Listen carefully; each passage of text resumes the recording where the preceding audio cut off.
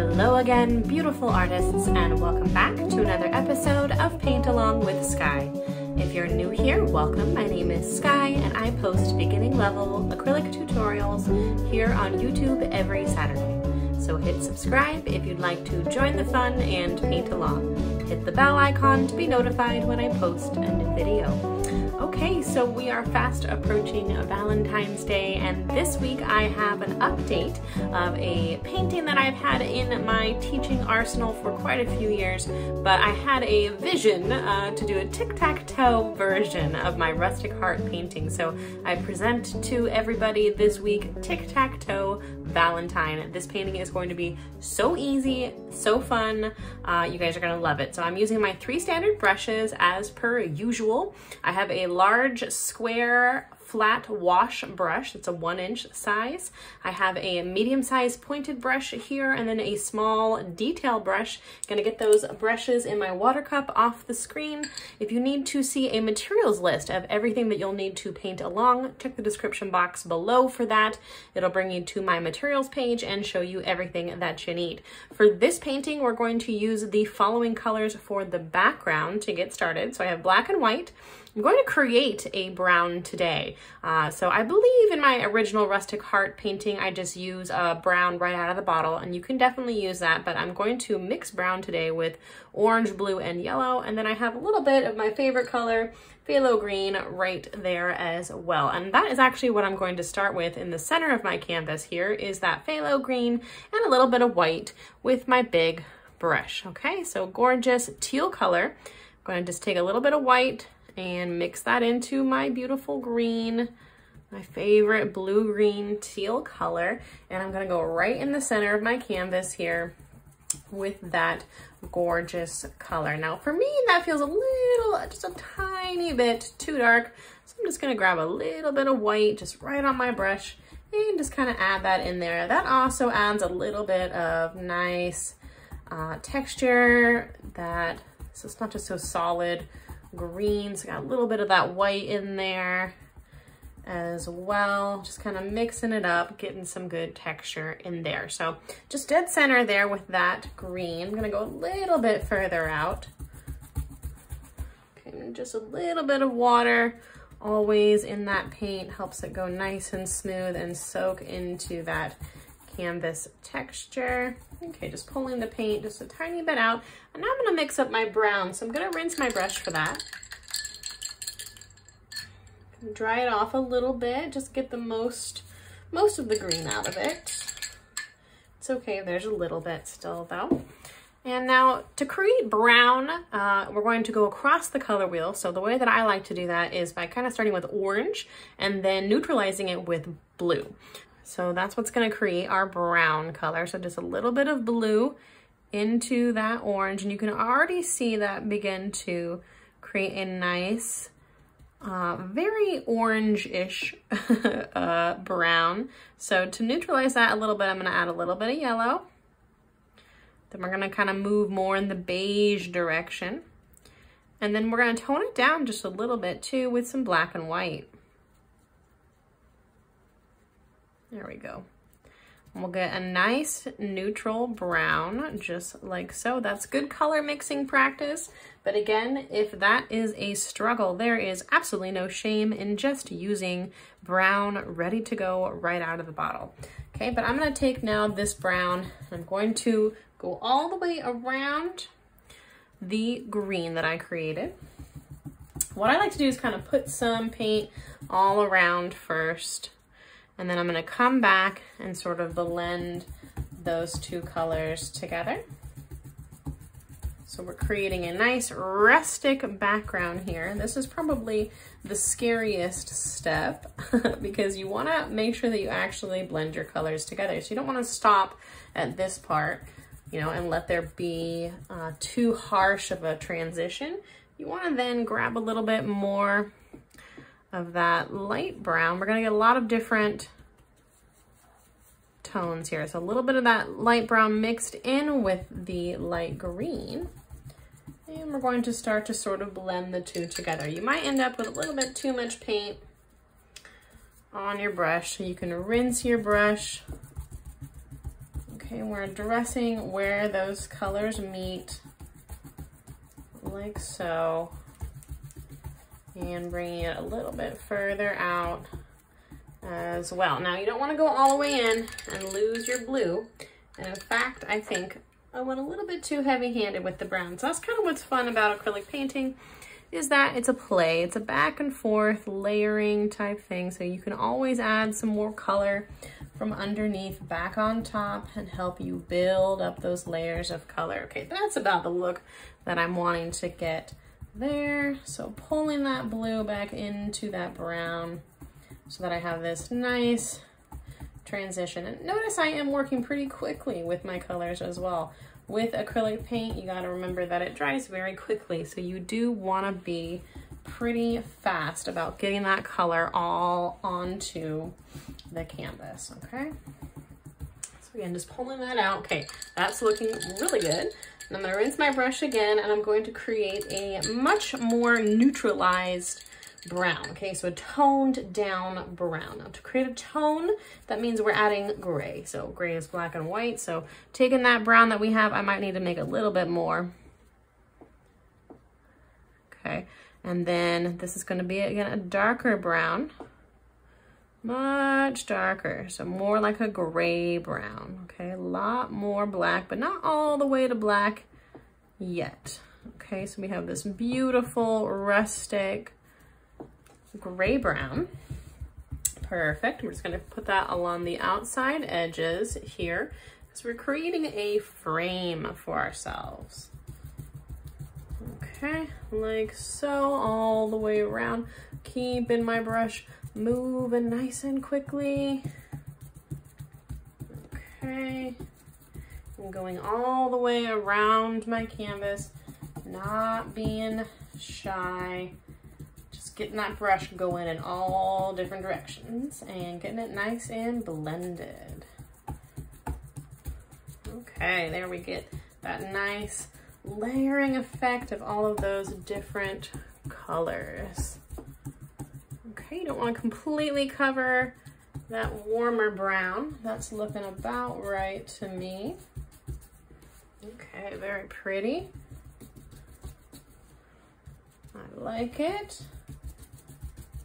And I think what I'm going to do also, since it's a little bit darker, my whole composition is just a tiny bit darker than I usually go, which could look really pretty and rustic, and there's certainly nothing wrong with it, but I think I'm going to rinse my brush and add just a little bit of a lighter brown as well. So I'm going to take another little scoop of white and just make a light version of that brown color and just bring a little bit of lightness. There we go. All around there, just so it's not too dark. We'll get a nice contrast then of our hearts, okay, and the black frame. Gorgeous. And I think a little bit more blue-green as well. This is your composition, so you can create it however you like. You might be someone that really loves those soft neutral tones.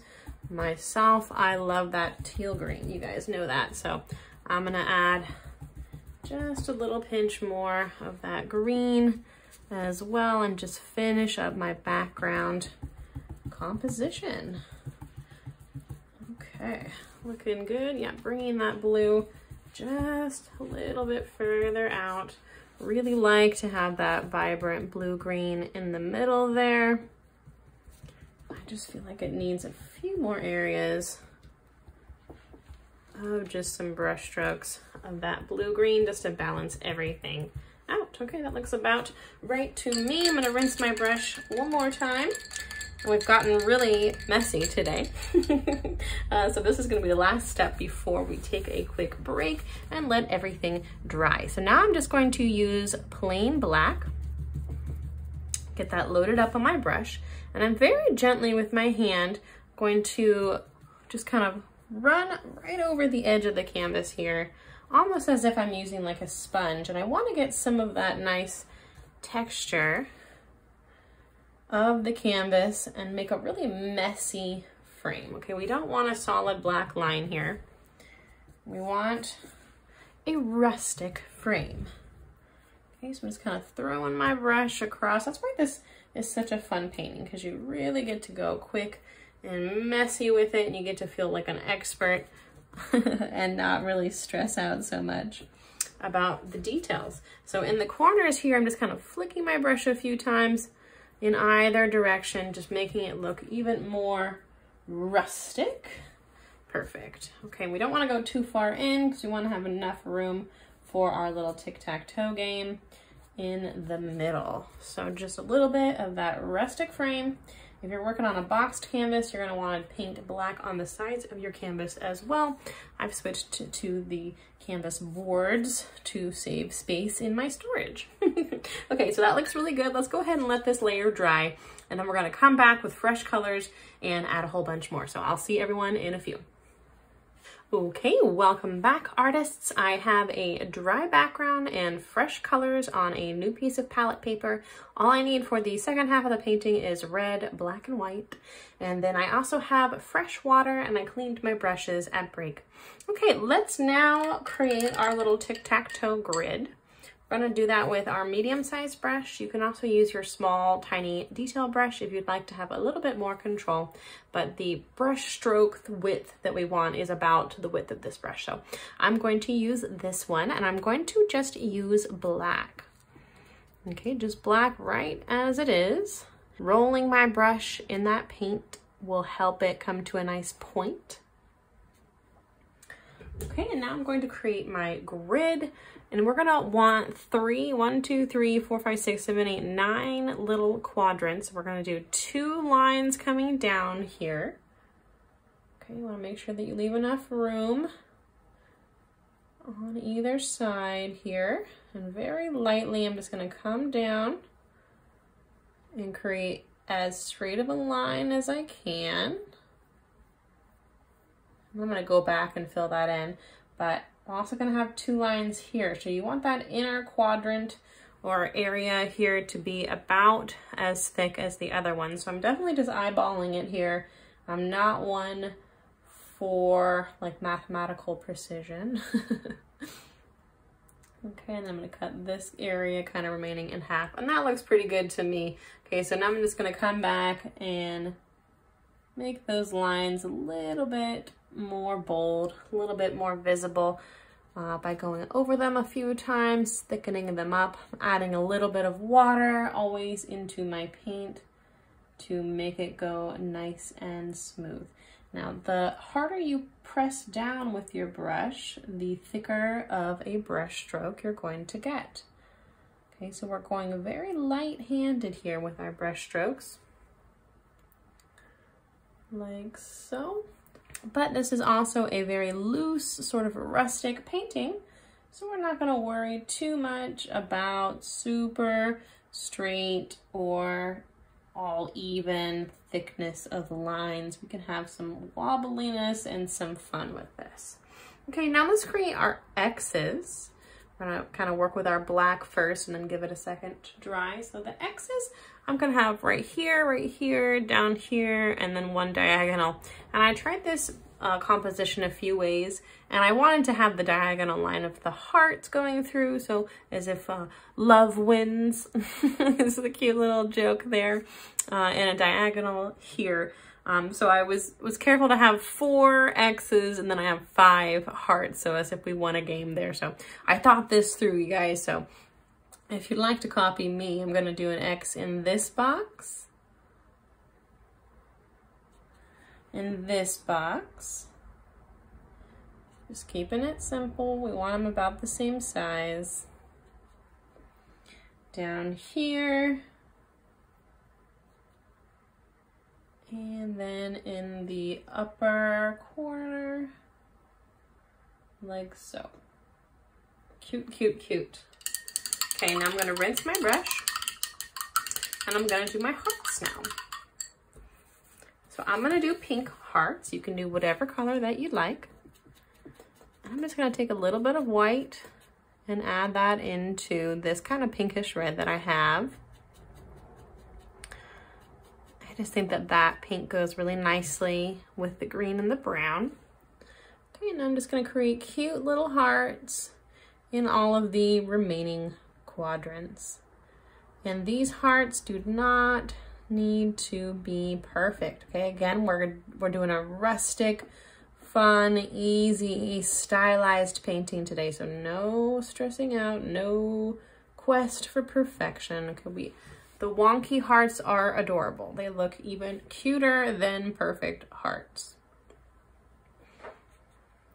You could paint this painting with a loved one, and one person could paint the X's and one person could paint the hearts. I think that would be really cute. I have a few more Valentine's Day romantic paintings in store for us as we approach the Valentine's Day holiday. And I'm just filling these hearts in as I go. So using my same brush. If you wanted, you could use your smaller brush to draw the hearts and then come back and fill it in with the medium-sized brush, or you could even use your small brush the whole time. Whatever works for you. Okay, just getting that filled in with that beautiful color. Looking so cute, filling up our whole canvas, addressing the whole composition here. Looking so cute. I just had this little idea to update Rustic Heart with this tic-tac-toe concept, and I painted it and I just thought, oh, so cute. I really like the colors and just everything about it. So if you're painting along today, I would love to see your work. I've created a Facebook group called the Art Club specifically for my students to share their work, whether it be from painting along with me or from just your own imagination. And you can check the description box below for information on how to join that too. It's totally free. It's just a Facebook group that anybody can join if you're on Facebook. Okay, and now I'm going to take my clean brush, rinse that brush, and with a little bit of white, I'm going to add some nice texture into these hearts. So the way that I like to do that is do a couple swipes kind of on either side and allow the paint to sort of mix with the pink. And then once I've kind of gotten the majority of the white off of my brush from the first initial swipes, I'm gonna add a little bit of kind of lighter pink texture in the heart as well. So this again is not an exact science, but what we're doing is we're just adding a little bit of what looks kind of like 3D texture into each of these hearts. If you go over it, it'll start to blend. Okay, so you can kind of play around a little bit. You can have some that look really 3D and some that just look a little bit more cartoony. It does not need to be exact by any means, because we would have the highlight on the kind of top part here of the heart, but then also sort of in the center parts, if you guys know what I mean. So again, not an exact science, just getting that pretty white on those little hearts, like they're little puffed 3D hearts. Okay, that looks really cute. If you went too heavy-handed anywhere, you can always add, again, some more of that pink color that we started with right underneath. That looks pretty cute to me. Now I'm going to grab my tiny brush and I'm going to outline those hearts with black. Yeah, I'm just gonna be pretty quick about it, and I'm not gonna be perfectionistic again. Just going along the outside edge and creating cute little hearts. That really makes them pop and makes them look a little bit more kind of cartoon feeling. Looking very cute. Nice graceful brush strokes all the way around.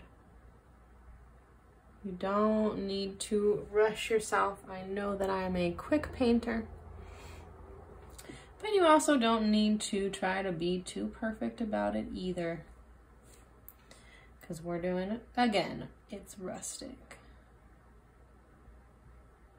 Okay, very cute. To a nice little point there at the bottom, makes them look a little bit more cartoony. I really like that sort of illustrator look. Okay, almost finished here. home stretch, everybody, look at how cute this is looking. Okay, and we can kind of refine each shape too as we're doing this outline. Adjusting it and making it look even more whimsical.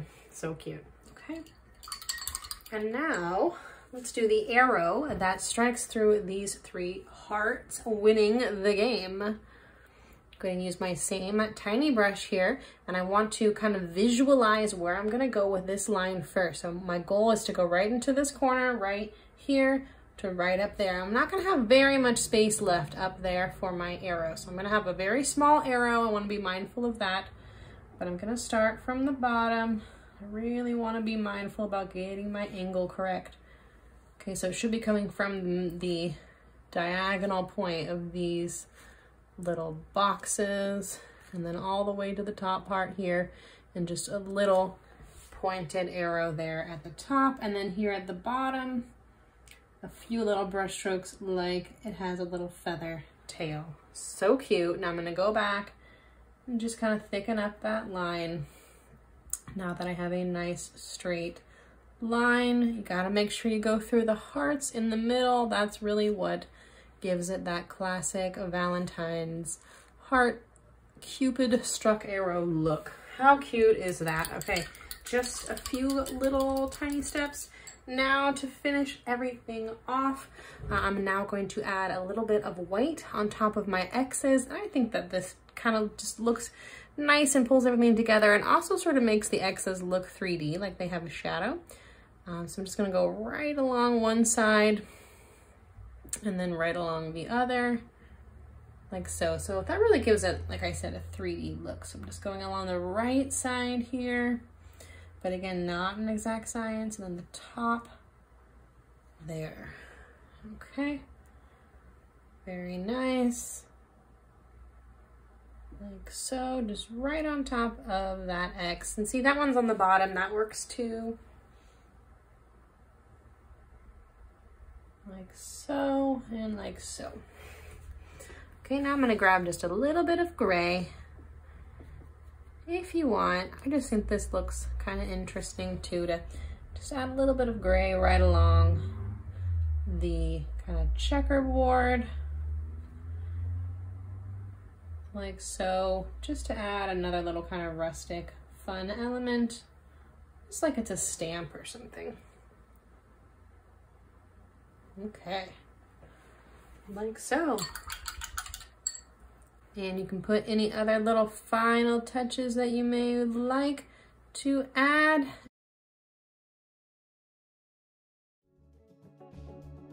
And that is all the instruction that I have for everybody today. So let me know what you thought of today's painting in the comments section. I would love to see you over in the art club. And until next time, stay creative.